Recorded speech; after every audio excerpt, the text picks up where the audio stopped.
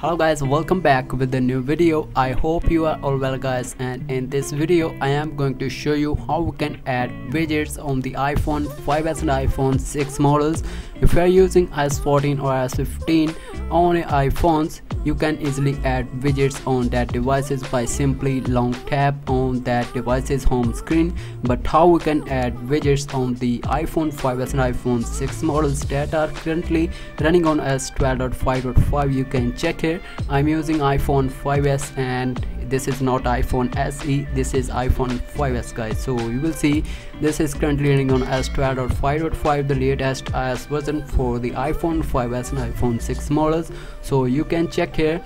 I am using iOS 15 widgets on my iPhone 5s. In this video I will show you how you can add widgets on the iPhone 5s and iPhone 6 home screen. So video is going to be very interesting, so guys please follow all the video so you can also enable these widgets on the iPhone 5s and iPhone 6 models. So guys, let's get started. First of all, you just need to long tap on any of the icon, and there will see there are dotted line boxes appear on the iPhone home screen. You can easily add widgets by simply tapping on that particular box. You can add these widgets, and you will see you can also add the weather widget, photo widget, and empty spacer, and many more widgets. By simply click on that widget, you can easily apply these widgets. How to get these widgets? In this process, you need to jailbreak your iPhone. So after jailbreaking, you just need to install this Cydia app in your iPhone. After installing the Cydia, you just need to open this in your iPhone. You will see my Cydia app is